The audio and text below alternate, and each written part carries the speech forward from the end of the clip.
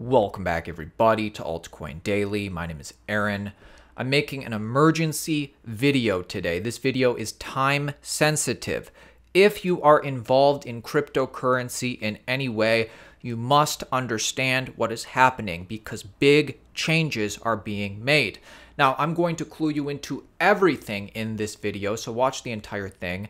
Again, if you're involved in cryptocurrency, you must understand what is going on. Now, if you are unaware what I'm talking about, you might want to start with our video that we made yesterday. I'll leave a link to this in the description. We called our senator live on air. We told you, we gave you the basics, exactly what is going on. So start with our video from yesterday. I'll leave a link in the description. But if you haven't seen it, let me just give you the basics. In the infrastructure bill in the United States, among many things, one of the things that they're trying to do with cryptocurrency is impose mass surveillance. They're doing this by redefining what a broker is.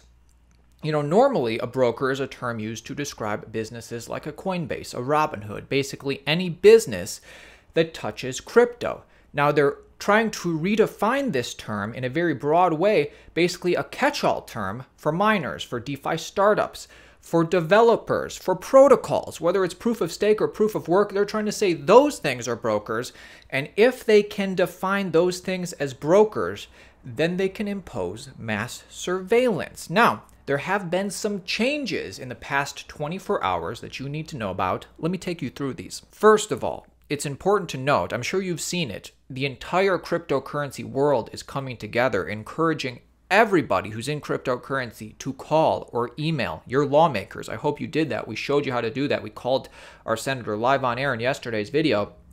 But it's important to note, there is good changes to this bill and there are bad changes to this bill. So what we want to see, because there are senators on our side, we want to see the Wyden-Toomey-Loomis amendment go through. This is what we want.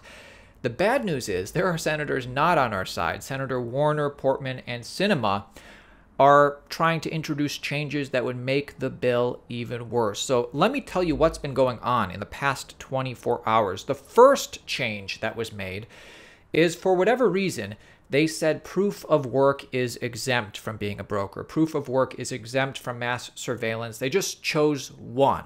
So that's Bitcoin, Litecoin, Dogecoin, seemingly just based on whims of knowledgeless people who are governing this. They just said proof of work is okay, but proof of stake, developers, DeFi protocols, you guys are still subject to mass surveillance. You know, that's like if in the 90s they just would have chose the winner right then. Yahoo, you're okay. Google, you have a different protocol. You can't do anything. You're subject to mass surveillance. It doesn't make any sense. So that was the first amendment they tried to implement. They excluded proof of work, which is good, I guess, but nowhere near good enough. So Senator Warner revised his amendment yet again. He now excludes both proof of work and proof of stake. So based on just another whim of his, he says, okay, now two things are okay, but not any other consensus mechanism. I mean, I'm speechless. Now they're just picking two winners. There are other consensus mechanisms. Why do this? What about the devs? What about everybody else who are still considered brokers under this broad term? See, the bigger picture here is that this whole entire process is broken. They're trying to just rush this infrastructure bill through without any consideration of what they're actually voting on. They don't even understand what they're trying to push through, let alone giving the American people time to understand, you know, what is being legislated around them. I mean, there are DeFi protocols, governance DeFi protocols that take more time to push major changes through than what the US government is doing, which says a lot. So Senator Warner has changed his amendment to protect consensus mechanisms beyond proof of work. It's a small positive step, but not nearly good enough. It's just unreal that this is how Congress wants to handle major crypto legislation. We need time to make smart decisions. The process is broken. Think about it like this. Protocol devs, so just developers, are still not protected under what Senator Warner is proposing as an amendment. So developers could be regulated like a broker and could be subject to mass surveillance. That doesn't make any sense. More changes must be made. I'll leave a link to this in the video below. And again, I encourage you to watch our video from yesterday where we call a senator live on air. You can email, you can call, you can still make a difference. If you're involved in cryptocurrency, this might be the difference between your bags 5xing this year and 20xing this year, to put it bluntly. That's what we're talking about here. Now, the good thing is this. Bitcoin does not care. Ethereum does not care. Both of these protocols, both of these cryptocurrencies pumped into the news and everything going on. So, I mean, the more censorship resistant your protocol is, the more time it's had to distribute, the better it is. And both Bitcoin and Ethereum, which are not considered securities under US law, they're both considered commodities, which is good. They're both pumping. So this is what we like to see. Whether we're talking about it from a TA point of view, it looks bullish. Bitcoin has convincingly confirmed a breakout from its multi-month range. This is bullish action. This is bullish momentum. Or whether we're talking about it from an on-chain point of view, the number of new users coming on the Bitcoin network continues to reach all-time highs. New users are at all-time highs. This is incredibly bullish for a network. Think about it like this. We are still so early. The world right now is divided into two categories. Those who understand the why of Bitcoin, about 1% of the world's population at most, and then there's the other 99%. Imagine what will happen when 99% of the world open their eyes to Bitcoin, to Ethereum, to cryptocurrency, and understand the why. Plenty of upside ahead if you're in cryptocurrency right now. Because, again, think about it like this. The top 5 most valuable companies in the world are U.S. internet companies. Imagine if the U.S. politicians had regulated these to death back in the 90s. The top 5 companies in the world today all started in the internet boom in the 90s and the early 2000s. Now they're the biggest in the game, providing all sorts of value. And it's like they're trying to kill innovation. It doesn't make any sense. But once again, Bitcoin does not care. Bitcoin looks primed to run to $47,000. Bitcoin is back in the green, facing little to no resistance ahead. Shorts have been liquidated. Smart people are saying that we might be entering a little bit of a short squeeze, and since there's no resistance, it's likely to hit 47,000 in the short term. How about Ethereum? Ethereum is looking great. Ethereum rises above 3,000 for the first time since May. Price of ETH keeps climbing after the London hard fork upgrade, recapturing a level it hasn't held in nearly 3 months. So from a price perspective, it's looking great. From a fundamental perspective, Ethereum is looking great. Now over 10,000 Ethereum is burned. This is supply leaving the market, and we can thank Ethereum's robust and large ecosystem. OpenSea, NFT platform.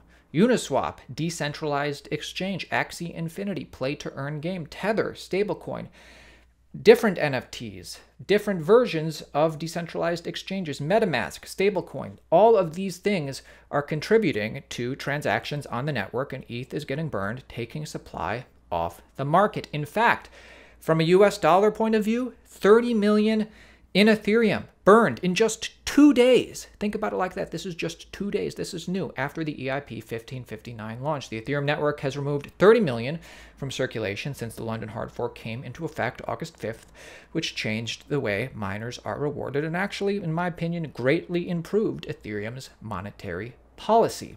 And keep in mind, my friends, the success that we're seeing with DeFi and NFTs and play-to-earn games.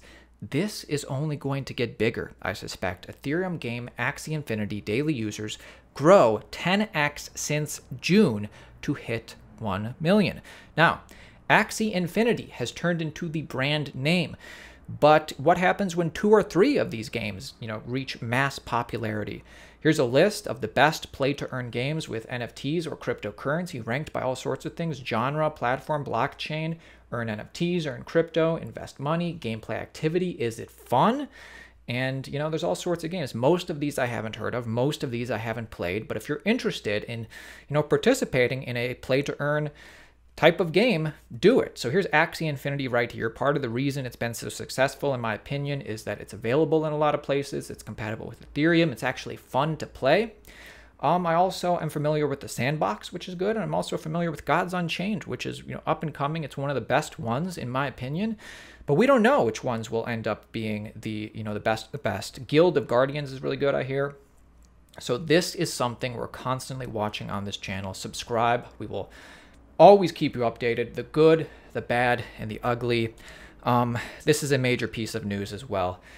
Brian Brooks, the former comptroller of the United States under Trump, resigns as CEO of Binance US. His departure comes just months after he was hired for the position. So when he took this position at Binance US, because he was coming directly from the White House, directly from, rubbing elbows with people who, legislate this stuff and control this stuff, this was seen as a hugely bullish thing for Binance US and crypto in general. To be honest, him leaving just after 3 months doesn't bode well. It doesn't instill confidence in me. But at the moment, Bitcoin, Ethereum, crypto does not care. Again, does he know something that we don't? That remains to be seen. Now, the cool thing is, unlike the dot-com bubble, which was primarily confined to the US and accredited investors, cryptocurrency is open, it's for everybody, it's global, and these projects won't be stopped. They'll probably be hindered by US if US were to say no, but they'll just go elsewhere. And